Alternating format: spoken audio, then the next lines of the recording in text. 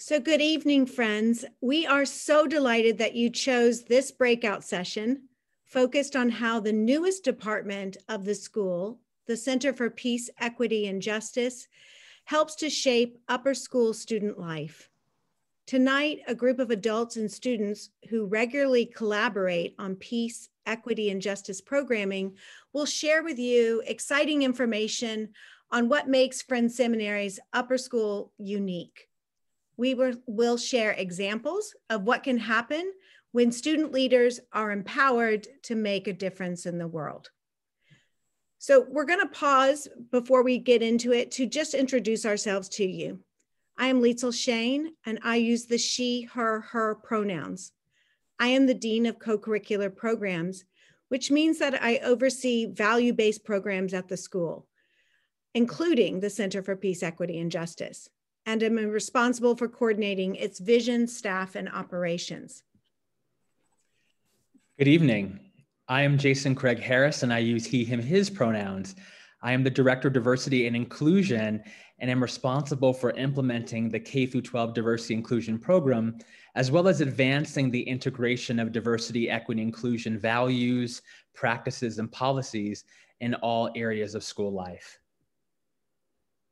I'm Kimby Heil. I use she, her, hers pronouns, and I'm the Director of Service Learning and Civic Engagement, and I'm responsible for implementing K-12 service learning and civic engagement programming, as well as supporting teachers in integrating service learning and civic engagement into all curricula.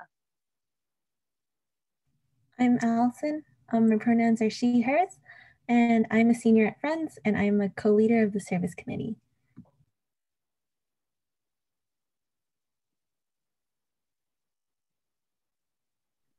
I'm Ananya. I'm also a senior at Friends. I use she, her pronouns, and I'm the co-clerk of the Agenda Committee and the leader of Asian Culture Club.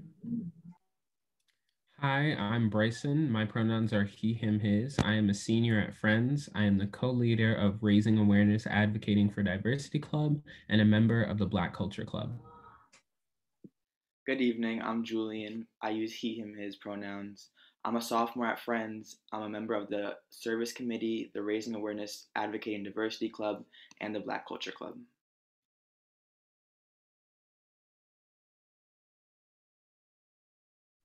So Friends Seminary has a vision and a commitment to be a forward-thinking school, grounded in the past, but with our eyes on how the present and the future should inform our teaching practices, so as to equip students with the capacities and the competencies to be engaged citizens and world-minded leaders. As Dean of Co-Curricular Programs at Friends, over the last 10 years, I have been a part of a team of educators that have developed programming that aims to prepare students to engage in the world that is, and to help bring about a world that ought to be. This value-based and purpose-driven approach to education has transformed our classrooms and sparked deeper understandings of social and emotional learning within our students. Tonight, we aim to unpack our school's story with you and look forward to learning about how it aligns with your own hopes and values when it comes to education. One of our favorite quotations comes from founding Quaker leader George Fox, who said, "Let your life speak." So much of what we do at Friends is based on this simple and enduring idea. Our educational program strives to link knowing and doing in a context of values. We aim to lead lives committed to bringing about a world that ought to be. To empower students to let their lives speak, the school realized a decade ago that it had to make a very intentional shift toward a more synergistic approach to values-based programming. The school would bring together in a single department the educational leaders of the service learning, diversity and inclusion, global education, and environmental sustainability programs, all united by a shared commitment to Quaker values. Harnessing the collective expertise of these programs was an innovative step.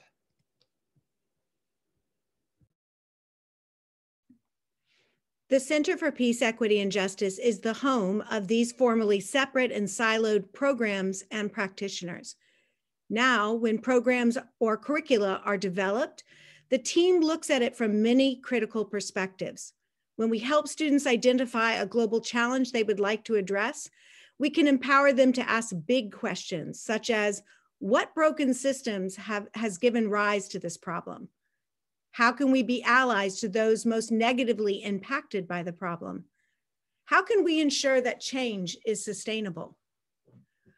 Learning to ask these kinds of questions, it means that students are even more prepared earlier in life to explore, discover, and articulate purpose.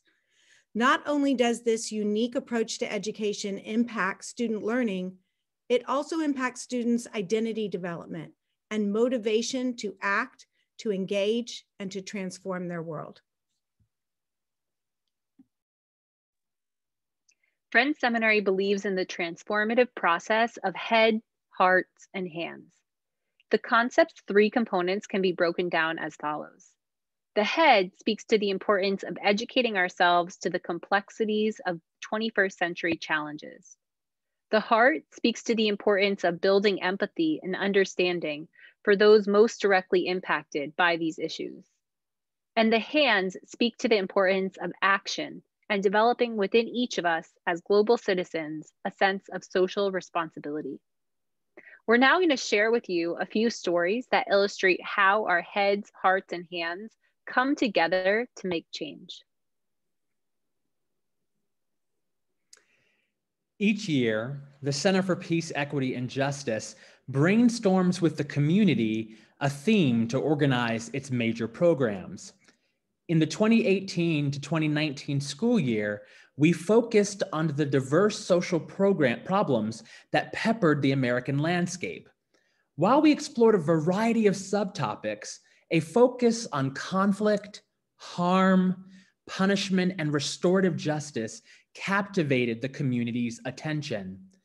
The upper school community wanted to better understand mass incarceration and the way prisons often create more harm than they solve.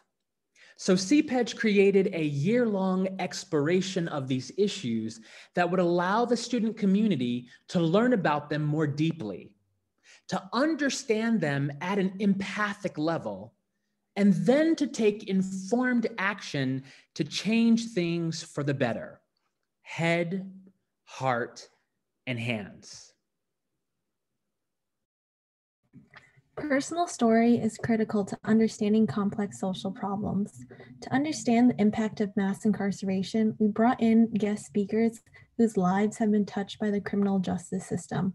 For example, during an upper school assembly, we heard from Akeem Browder, an activist whose brother had been unjustly jailed at Rikers Island and was later subjected to long-term solitary confinement, which had lasting impacts on his mental health. Student-moderated panel discussions allowed us to hear from multiple perspectives. We were able to compare and contrast the stories of different people impacted by incarceration. In addition, we held lunchtime discussions where we explored these issues at a deeper level. Not only did we learn more from each other about these critical issues, but we also practiced important skills like perspective talking, like perspective taking, perspective giving, and active listening. As a result, we even felt closer as a community, realizing that the different identities and life experiences we had allowed us to see different things. In January, these learning efforts intensified in a deep dive day-long conference for the entire upper school, hosted on campus, called the Day of Concern. And while the Day of Concern is a day off from classes, it is most certainly a day on for an engagement. During that year's Day of Concern, we were immersed in sessions with guest thought leaders who helped us better understand the intersection of race, power, policing, and the everyday difference that engaged citizens can make.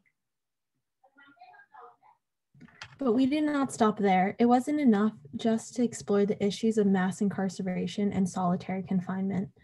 We had to begin to think about solutions and alternatives.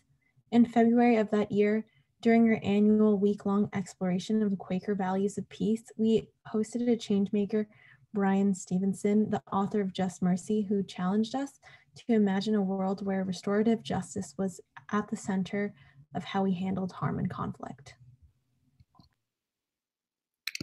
That same week, we partnered with the organization Campaign for Alternatives to Isolated Confinement to host for upper schoolers a virtual simulation focused on the horrors of solitary.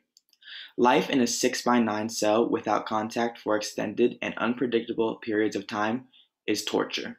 We had to act. We rolled out petitions to city and state lawmakers to end the practice of solitary confinement in New York. We asked our peers, teachers, parents, and caregivers to sign.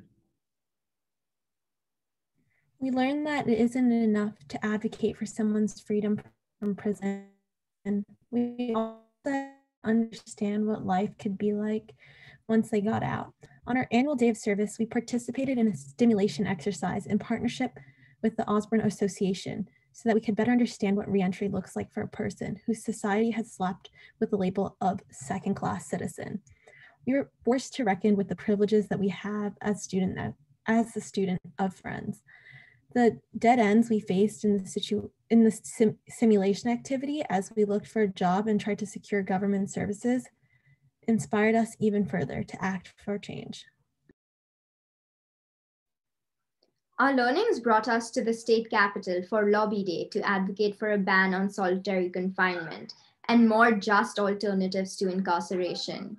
In advance, we participated in several Lobbying 101 workshops to make sure that we were prepared to speak to lawmakers.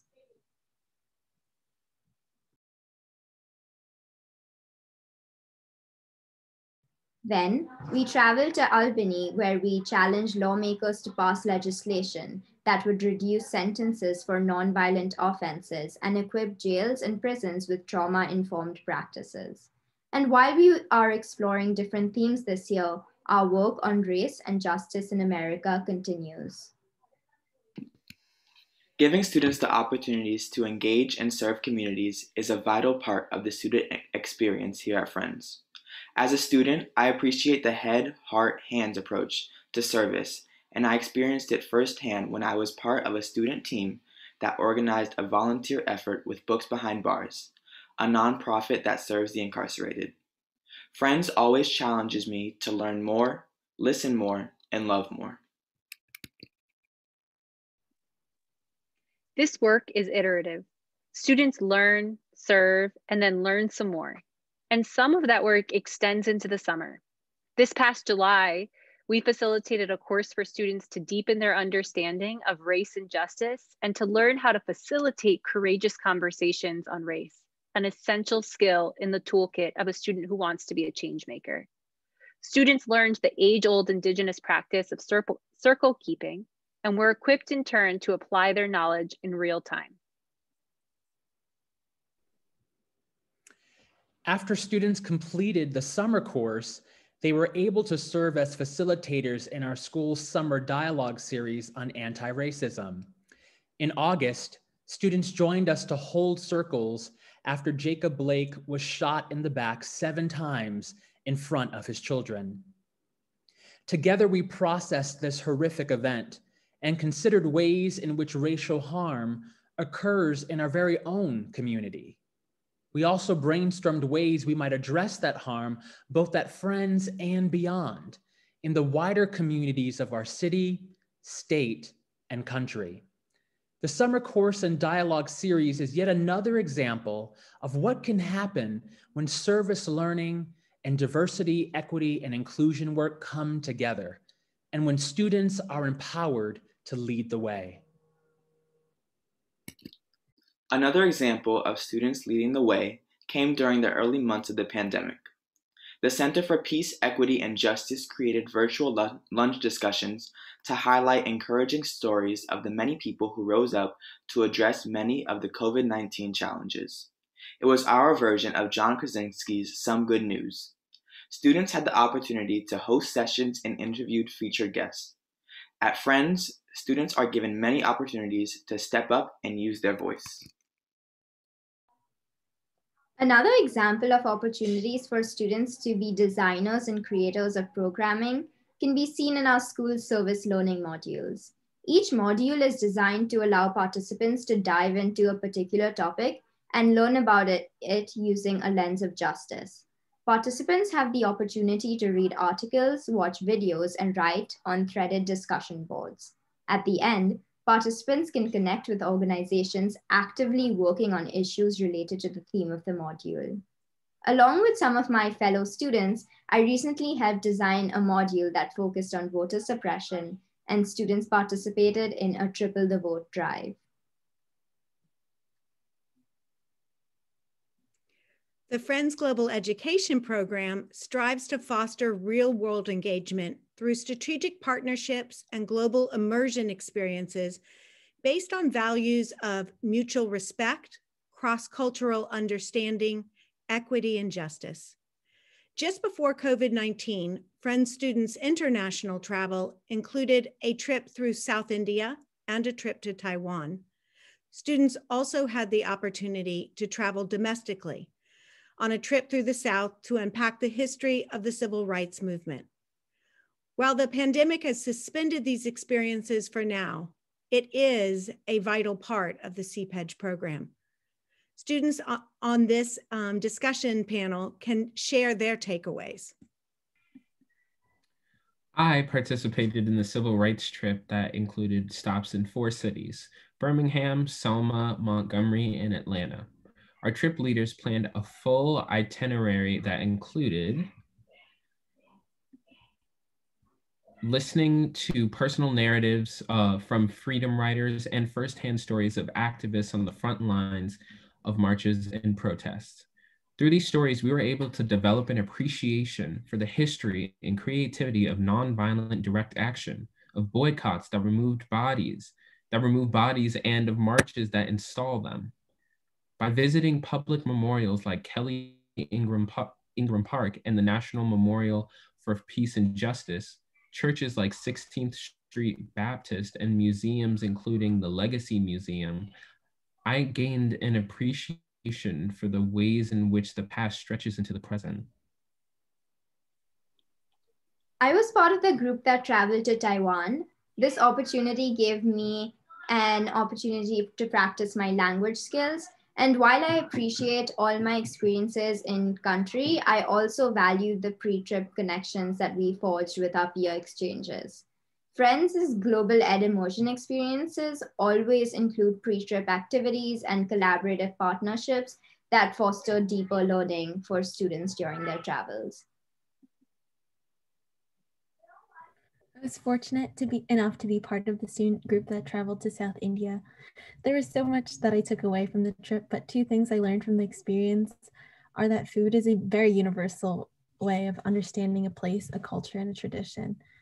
We sampled a wide variety of regional cuisine every chance we got. Art is also another window of understanding. I appreciated that this trip gave me an opportunity to tour the International Biennale in Kochi.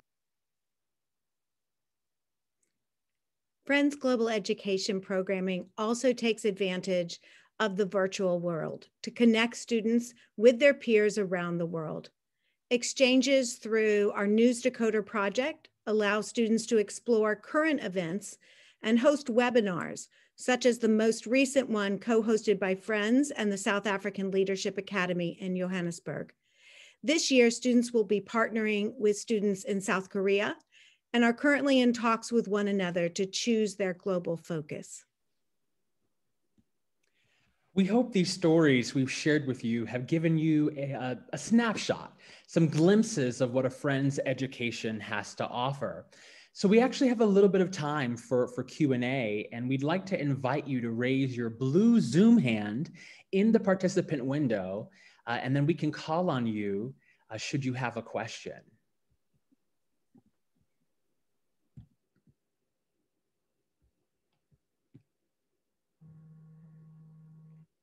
Do not be shy, my friends. If there's a question that's bubbling up for you, we'd love you to raise that Zoom hand and to bravely offer that question. I believe Monica has a question for us. Monica, can you unmute? Sure. Thank you. I guess I was wondering, you had talked about the topics you dealt with from 2018 to 2019 in your conference within the school. What do you think your next topics will be for your day of concern? And I feel like there's a lot to choose from. I believe I'm going to pass that question to Leitzel, who's going to share a few more thoughts. I can share that. We also just finished a focus around climate change, climate sustainability, and our students were very engaged in those types of topics, subtopics related to that. This year we have settled in on really exploring race in America. It seems like an obvious one that all of our nation is wrestling with, and our students are ready, and teachers in the upper school are ready to really tackle this. One of the things that we hope we got across to you all is we think that it's important not to just have a lot of one-off events. You know, you bring a speaker in and that was great, but that's it then. So we really intentionally design our curriculum and our co-curricular programming to be threaded across the year and have a multitude of different activities so that we're constantly building off the experiences that came before it. Thank you very much. Raphael, I see a hand.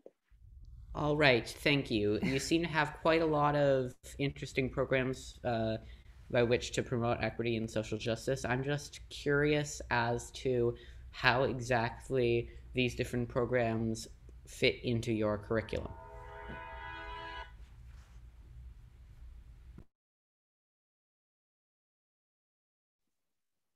Sure, I can start and then maybe somebody else will add on. So there's, in terms of upper school, we have a service program and a service committee that offers different extracurricular programming as well as many clubs, of which students on this panel are a part of. We have also a religion and social justice class that Jason teaches that's part of the upper school history department, and all ninth graders as a part of their ninth grade history curriculum participate in something called the Youth Philanthropy Initiative, where they are able to learn about a nonprofit in the city and interview that nonprofit, really dive into understanding their financials, where they are funded from, and then pitch a presentation on behalf of that nonprofit to try to earn a $5,000 grant that then actually goes directly to the nonprofit. In our lower school and middle school, we have some other programs and curriculum that all students go through as well. And I'm sure if you had specific questions about that from a student perspective, one of our students could pop in.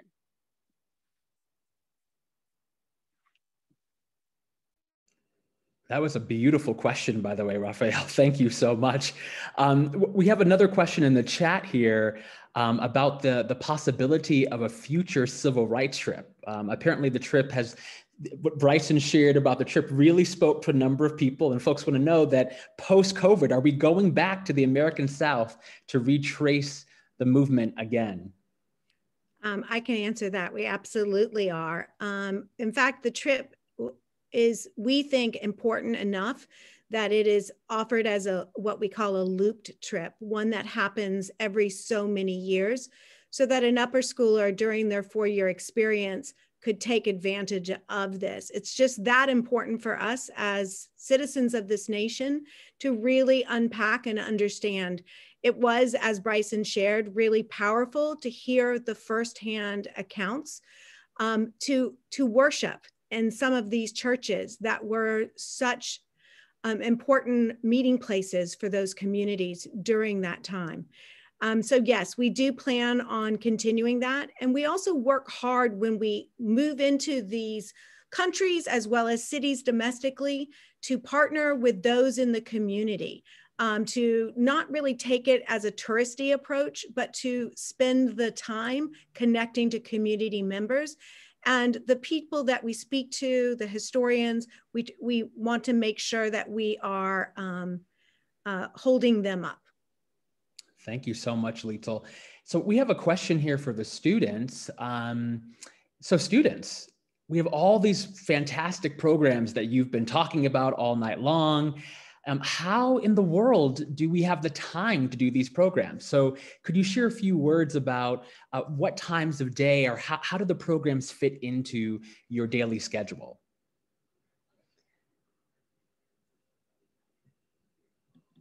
And I think Bryson would like to respond, so. Yeah, I guess for me, it's kind of like sprinkled out like throughout the curriculum, you know, like kind of just adding on to what Kimby said. You know, from 9th grade, we start off with YPI, and then from then on, like there are many opportunities throughout the school year to engage in a lot of service related activities. I know, like when I went, for example, like when I went on the civil rights trip, that was during a 2 weeks of school. Yeah, that was during like the 2 weeks of school, like in the fall, and like my classmates were like going to class, and I was on this trip, and I was at first like really nervous about it because I was like, oh no, I'm gonna like miss out on all this work and stuff like that. But ultimately, I feel like at Friends, teachers and students have this understanding that when we go on these trips, it's to like enrich our like understanding of whatever the actual whatever the subject of the trip is. For example, me, it was the civil rights movement.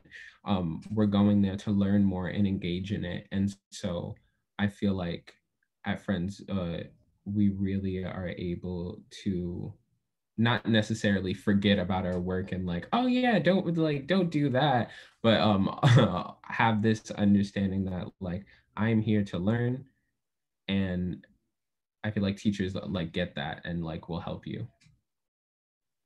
Definitely. And as Bryson said, because social justice is such an integral part of the Friends experience, like of preparing us as students to be part of the world that ought to be, this service learning and social justice experience are really built into the day.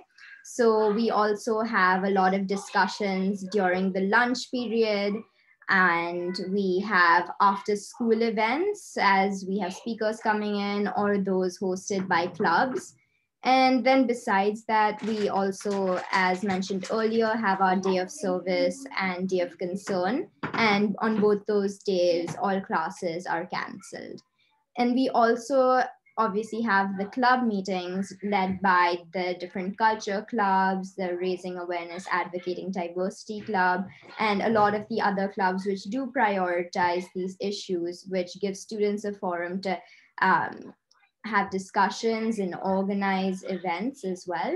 And then finally, we also have assemblies as well as some events on the weekend. Recently, for Hispanic Heritage Month, we did have a wonderful event of celebration on a Sunday with music and dancing and really celebrating the culture. Thank you so much, Ananya. And we have time for one more question. And great, I see that one has landed into the chat. A question for the other students. Let's see, Allison and Julian. There's a question here about the service requirement. So, you know, you have a graduation requirement for service, I believe somewhere around 100 hours, which is a beautiful distinction that you graduate with. Wondering if you could talk to us about how you balance academics and fulfilling the service requirement. I mean, is it hard to do? If you don't mind, Julian, I'll go first. I don't think it's necessarily that hard. 25 hours is, I think, not too demanding on people. And I think that as part of the service committee, we're really mindful when we're planning these events to plan them at times where many people can come, or like when people are free, because we, Kimby, Leitzel, Jason, you guys are part of faculty, but Julian and I are students, so we do know when we have lots of workload. We have a heavy workload, so we do plan around that. Yeah, and as Allison said, 25 hours a year, it seems like a lot, but over the course of, I don't know, 8 or 9 months, it's really not that much. During a normal school year, we would have 5 hours of in-school service and then 20 hours of out-of-school service, where in the 5 hours of in-school service, it could be helping a teacher organize their papers or helping out in the library, cataloging books or something like that. And out of school, maybe helping with your church soup kitchen, or as also a service committee, we compile a bunch of resources and opportunities for the students to engage in service and in community service. So honestly, it's really, it seems like a big number, but it's not that much, and it goes by really fast. And a lot of the time, students end up completing more than the required amount of service. Well, thank you so much. It's time for us to begin to move back to the main session. And Kanetta has just dropped into the chat a link back to that main session and the passcode that you might have to type in.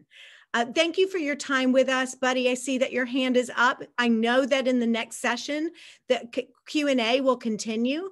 So perhaps you can move your question to that session and we can answer it in that next Zoom room. Thank you all.